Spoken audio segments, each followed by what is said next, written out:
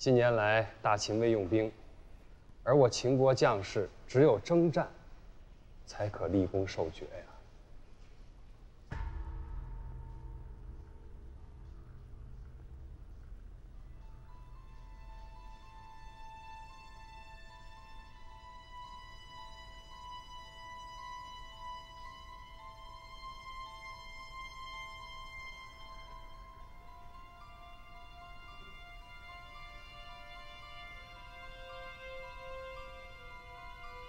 平原君一生精明，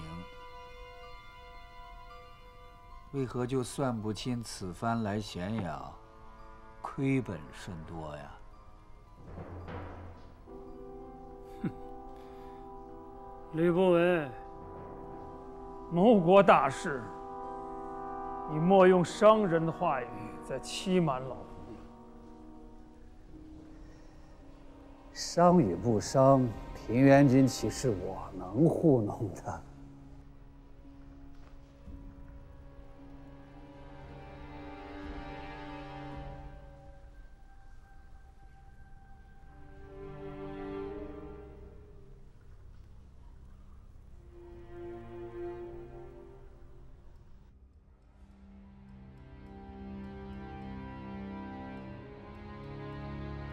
赵相。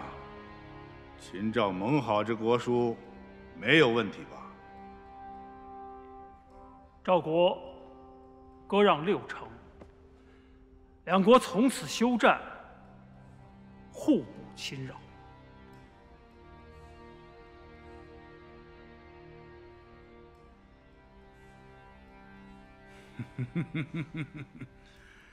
才。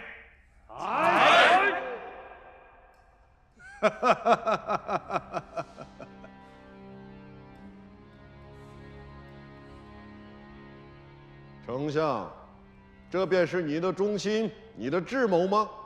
赵国胜了燕国，竟还要割让6城给秦国，你还口口声声说这是为了赵国好。寡人看你这是出卖赵国。不知秦国给了你何好处，你竟这样辜负寡人，辜负赵国。 大王，老夫在咸阳城，日日等待的战事消息，可是有谁告诉我赵国已经战胜燕国了？啊！我赵胜，若是拿了秦国半点好处，让我死后无颜见赵国的先祖。你死不死的，寡人不管。 寡人今日告知你，此等辱国的盟约，寡人不认。寡人要，你要怎样？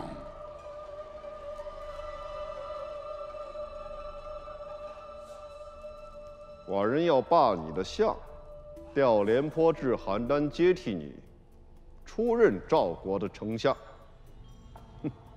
寡人要励精图治，把赵人绝不可再受秦贼的欺辱。立刻整军备战，扶赵国的铁骑，要踏碎秦国的土地。丞相，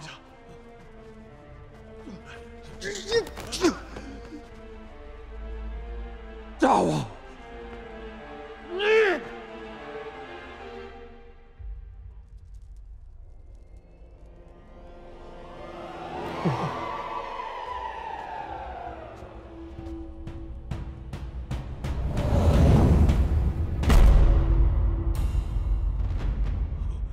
丞相，丞相，平原君，丞相，丞相，丞相，丞相，丞相，大王，丞相气绝身亡。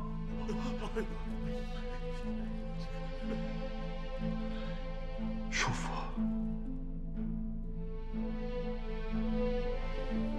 赵王见平原君去世，撕毁盟约，坚决不肯割让6城。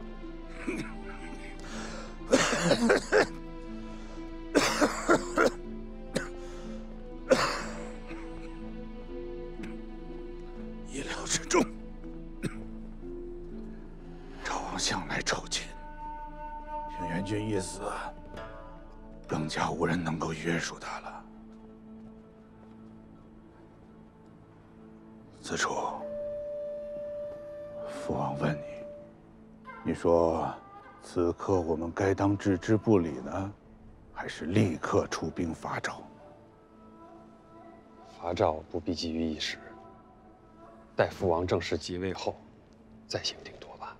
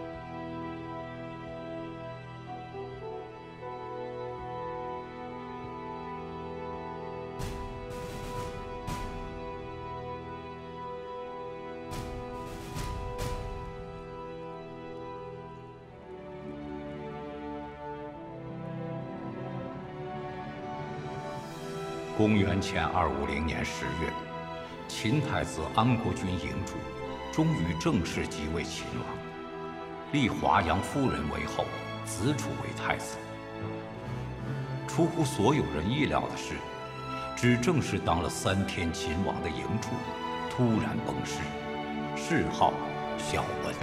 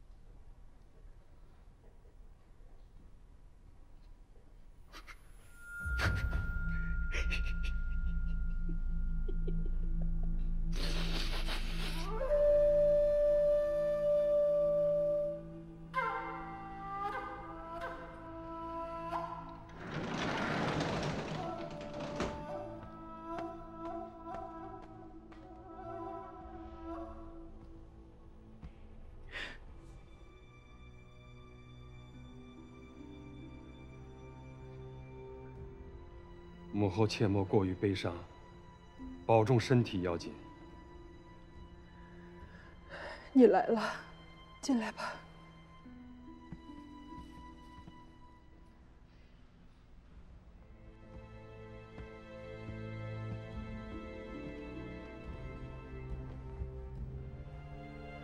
母后，起身吧。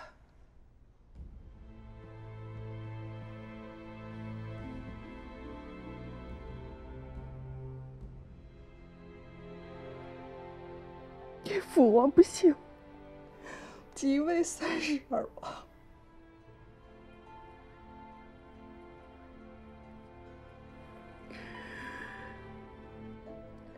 正当秦国岁首，依旧如群臣所愿，即位为王吧。先师有父王在，儿臣做事尚有依靠。如今父王去了，儿臣只怕才能不堪秦王大任。也30有2，不小了。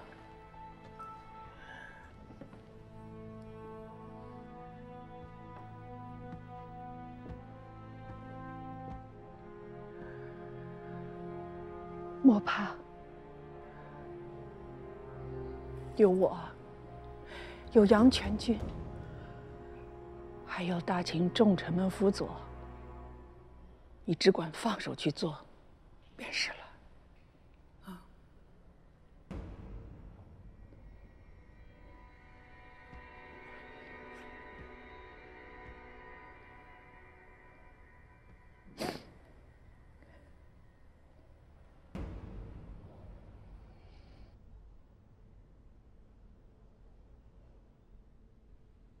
王后提醒我，先王曾应允让杨全军当丞相，可我答应过，要让先生做丞相。更何况，我实在不喜欢杨全军。单论才能，先生就强过杨全军甚多。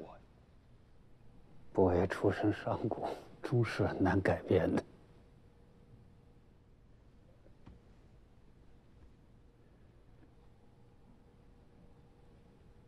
太子还是先稳妥坐上王位，其余之事都可缓图。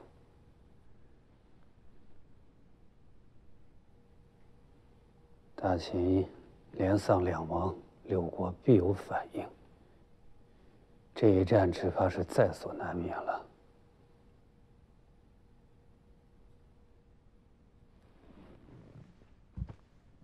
请太子以国事为重，勿念不为。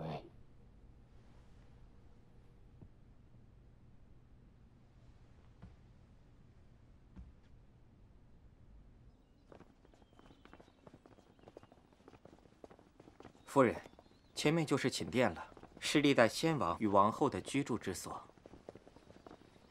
今后我与大王就睡这儿了。是，章台宫房屋殿宇众多，夫人可为公子挑选住所。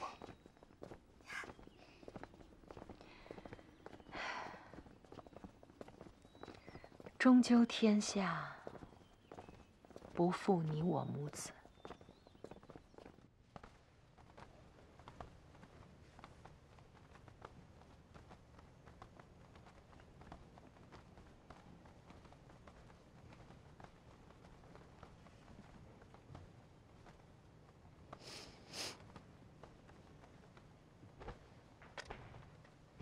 拜见母后，拜见祖母，拜见太后。你们来了。是，不知道母后还在呢，要不然我们去外面等吧。我就是在这里等你们的。母后有何教诲？我就是要把章台宫中的规矩告诉你。你出生赵国，入秦时日也不多。要想执掌后宫，还有许多事情要学要看。我身为母后，自然会是慢慢教你。不过，在你学会之前呢，这章台宫中的事，还是先由我帮你掌管。每日，你到华阳宫来报知我需要解决的事情，我也会时不时的到这里来看看，亲自教你。好在不远，方便。祖母留步。我与阿母虽从赵国来，但也并非山野之人。王宫规矩礼中有载，3代皆以死刑。我们自可向礼中求学，不劳祖母教诲。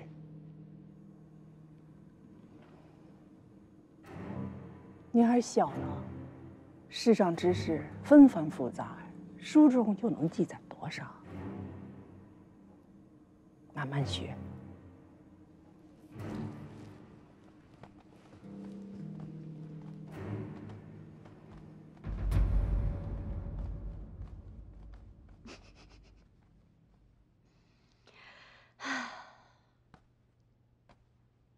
这刚当了几日王后，叫你谁呢？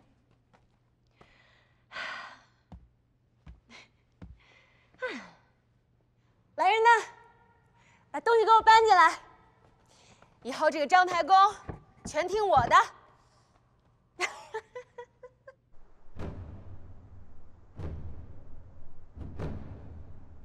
大王上朝。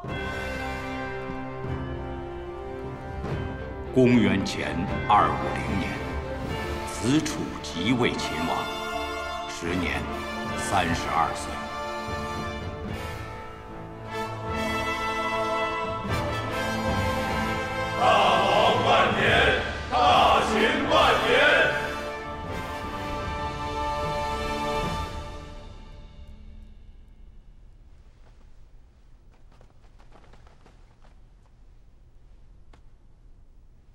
宣诏。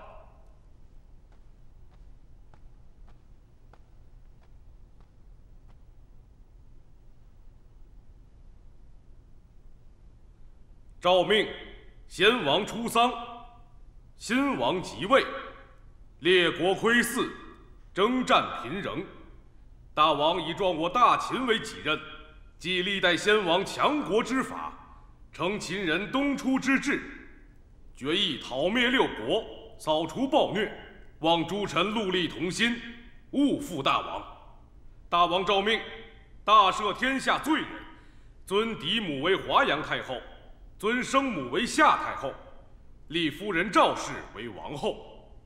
太子父吕不韦有定国之功，今日起擢升大秦丞相，封文信侯，施蓝田12县。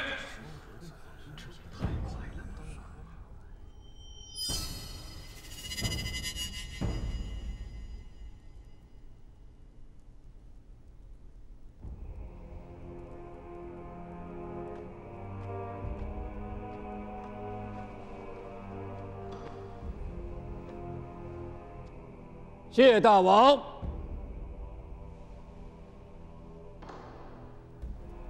丞相起身。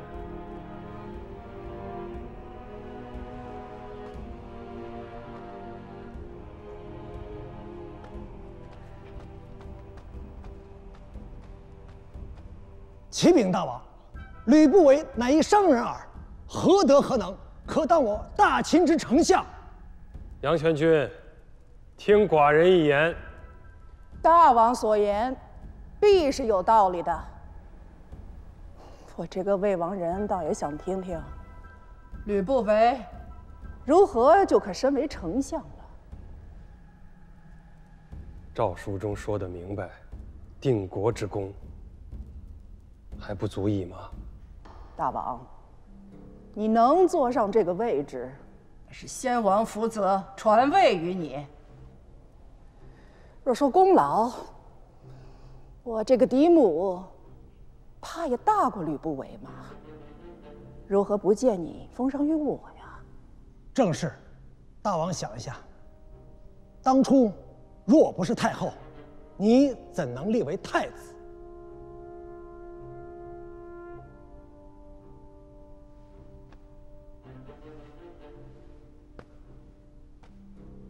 太后对寡人当然是恩泽深厚，寡人也绝不会忘记。今日寡人当着众臣之面允诺，日后必会像先王在世一样，向太后尽孝。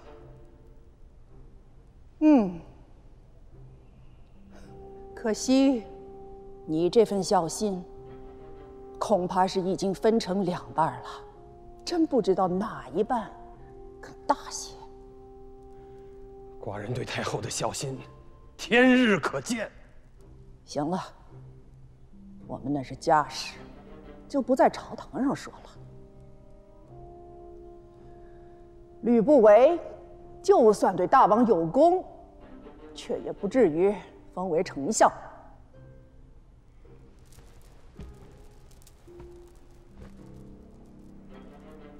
太后，自寡人归秦被立为先王嫡子，至今已有7年。这7年里，事事处处遵从太后的教导，听凭太后安排。如今寡人身为秦王，任命臣子，并非为寡人自己，乃是为我大秦之基业。还望太后成全。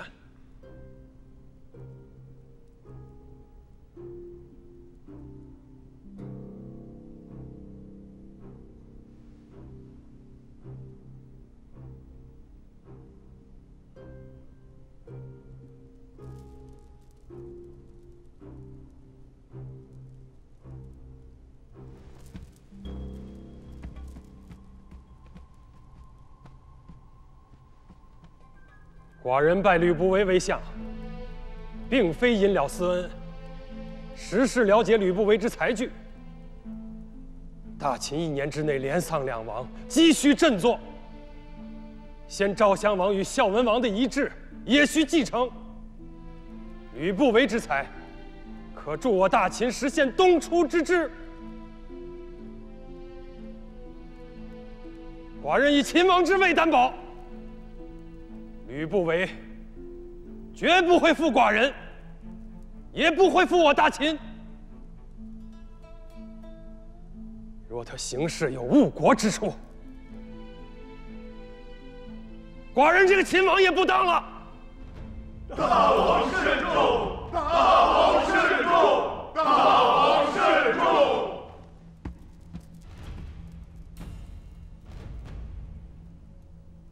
众臣若无异议，那就参见新任大秦丞相吧。大王此言难以令诸臣信服。丞相明日开府理事，若有国事呈奏，就交给丞相。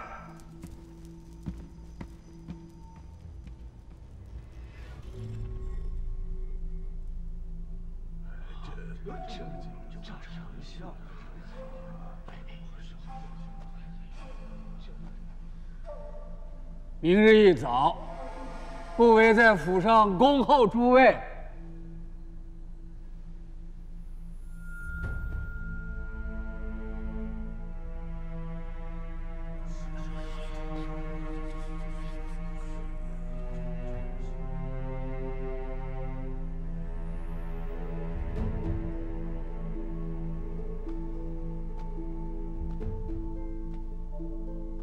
既是这般，那就都散了吧。明日有谁愿意去参见新任丞相的，就去吧。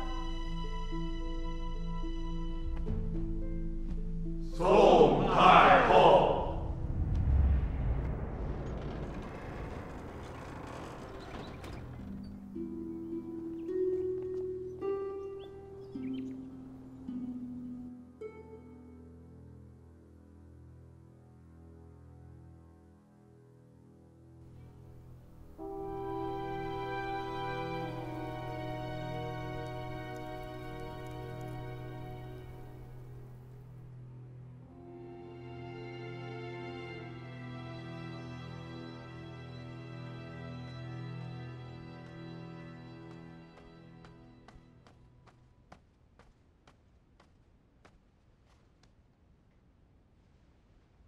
丞相，已近午时。上吧。诺。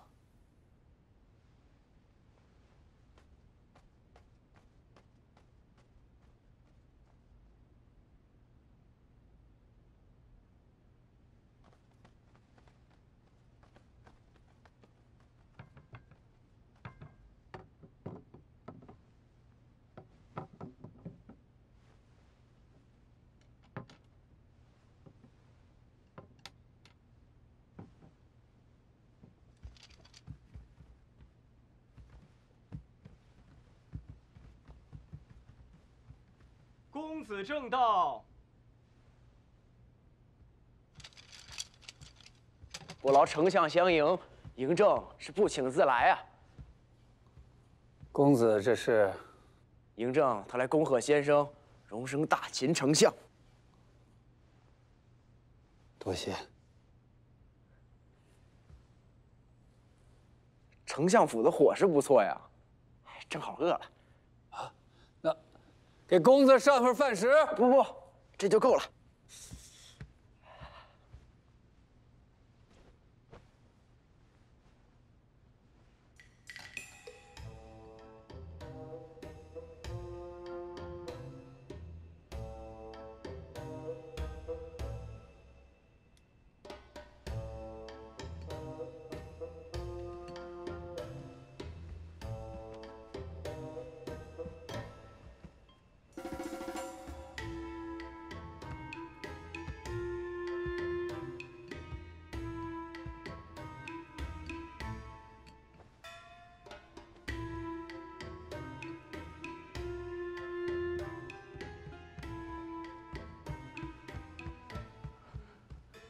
丞相，邯郸密报。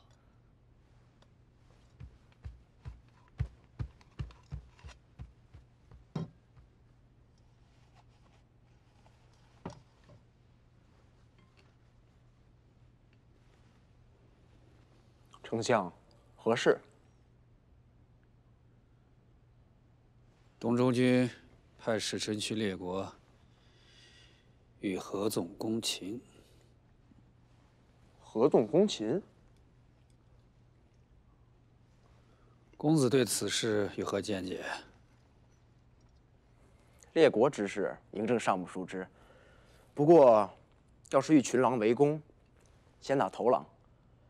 此番东周欲合纵列国攻我大秦，不宜会群狼围攻，而这东周便是这挑事的头狼。若大秦能在合纵成事之前，大残会先灭掉这头狼，合纵自然土崩瓦解。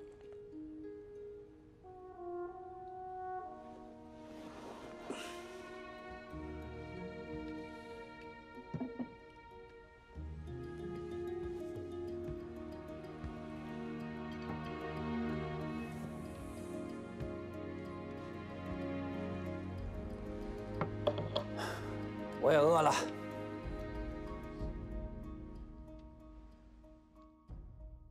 姐，子楚刚一坐上王位，就封那个剑商为丞相，根本不把先王和谢放在眼里。莫乱说，那可是大秦的王。他能当上王，还不全靠的是姐？这还真是过了河就拆桥啊！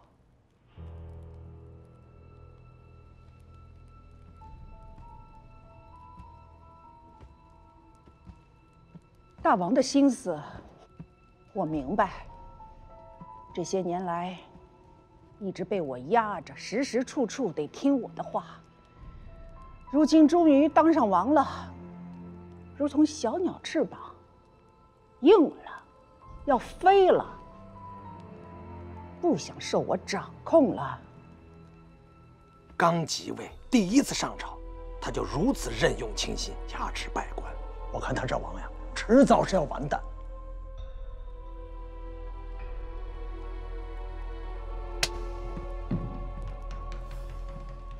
米臣，你给我听好喽！殷子楚是大秦的王，是我和先王的嫡子。你若还想继续当大秦的阳泉君，最好休与王作对。诺，姐教导的对。可那剑商吕不韦，只要不与王作对，其他的人，你愿意怎么就怎么办。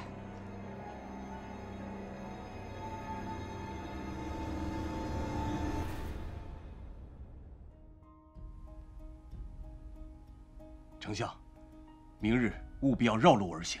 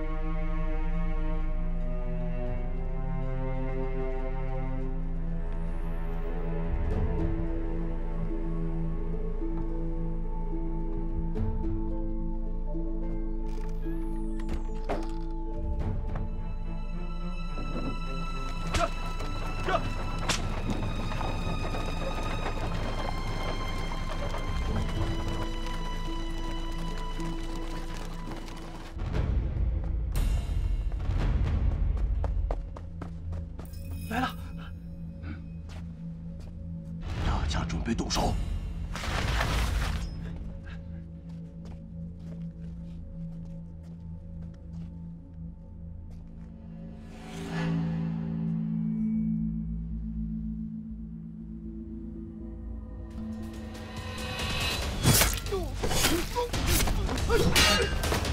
防务计，原来你是个细作。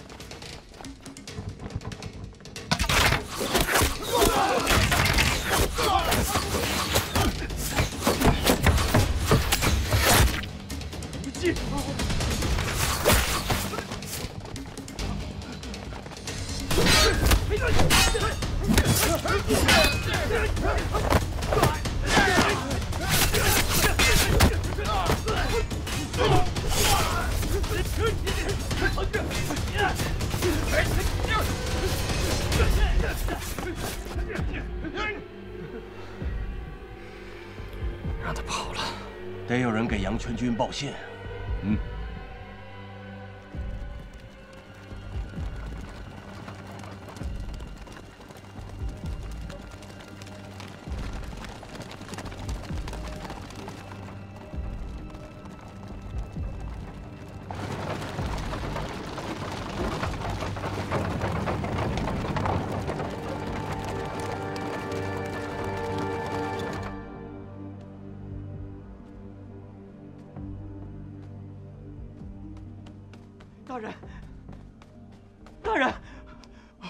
大人，我们失手了。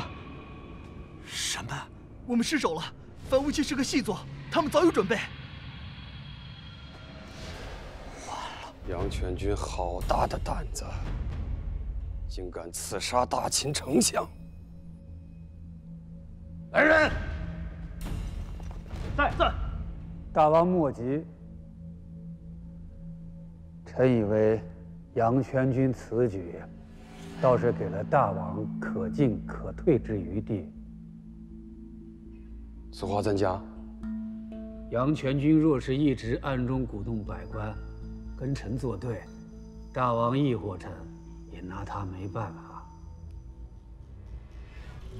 而今杨全军做了刺杀臣之事，进一步可以以此治罪于他；退一步，有个把柄在大王手中握着，足以令其不敢再轻举妄动。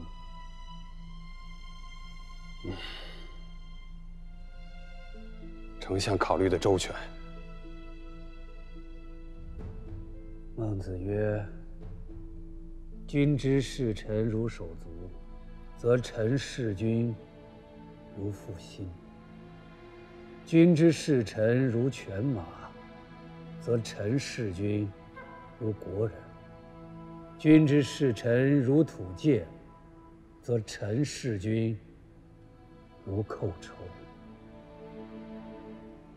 大王刚刚即位，对众臣不宜用强，当以笼络人心为主。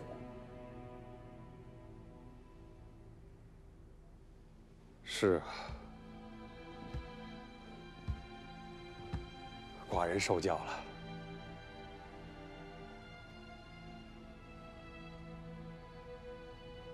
臣原本打算给百官些许时间，让他们想清楚眼下的时局。既然杨全军出手，臣以为做2件事来应对。哪2件事？大王今晚何不办个家宴，与公子熙叙叙兄弟之情？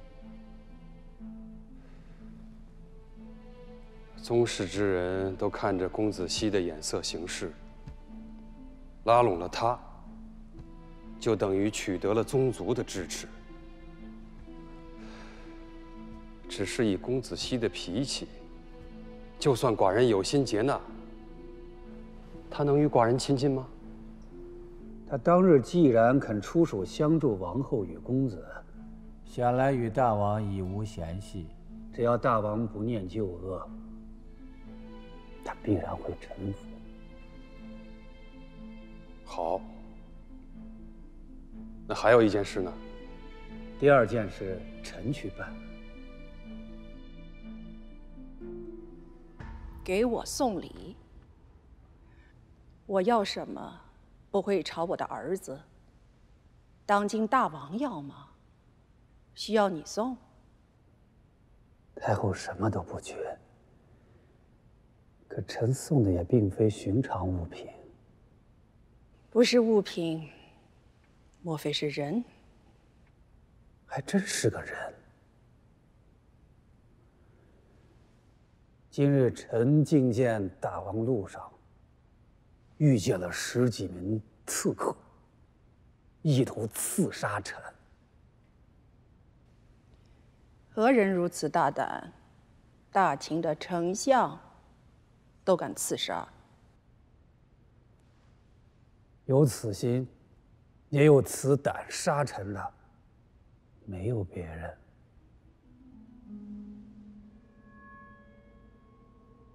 好在查得清清楚楚，查查得清清楚楚。太后，此罪依刑法，必连坐全族，对吧？臣记得。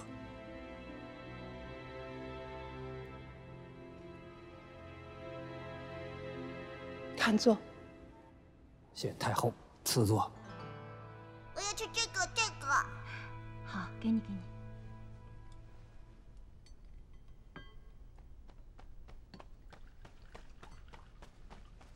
禀大王，公子熙到了。嗯。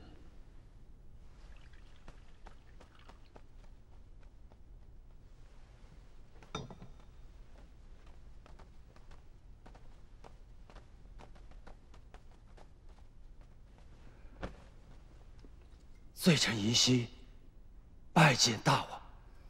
兄长快起，不必行此大礼。宜熙当年胆大妄为，几乎酿成大错。如今每每想起，都是悔恨不已。恳请大王责罚。兄长，今日请兄长来，是为了一叙亲情，家宴小聚，勿要多礼。来，入座。罪臣不敢。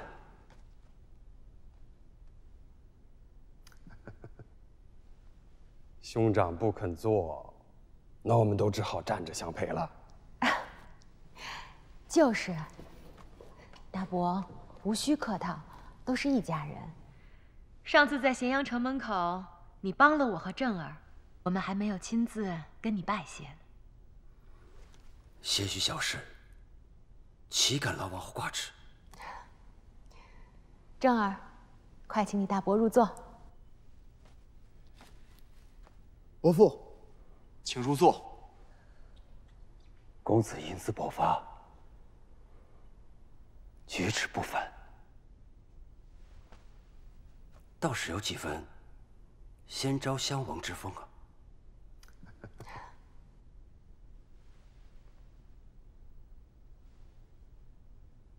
伯父过奖了。公子请回座。来，都入座，都入座。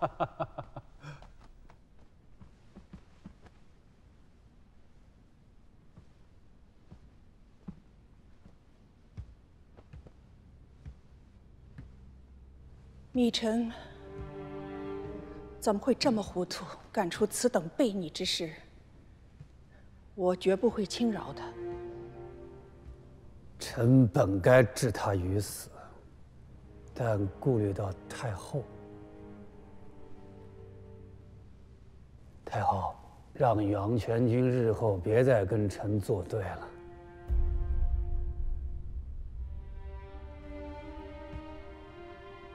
这么说，我还欠你一个人情呢。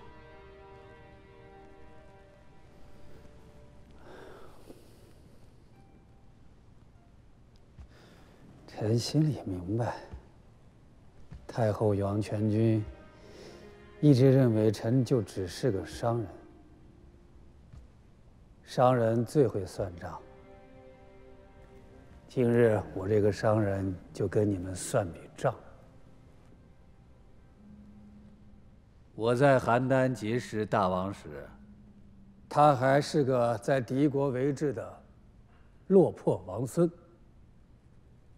秦赵连年苦战，赵王与秦者数10万，赵人见了秦人恨不得生食之。是我苦心周旋，保了他的命，让他不失尊严，以免有辱国体的活着，而且以命相抵，护他归秦。到了咸阳，是我不惜重金，处处用心，扶他上了嫡子之位，直到如今登上王座。我是倾尽家资，耗尽心血，终于等来了受益之时，可偏偏这个时候，有人阻拦我获应得之利。谁阻拦我？我吕不韦必与其御师俱焚。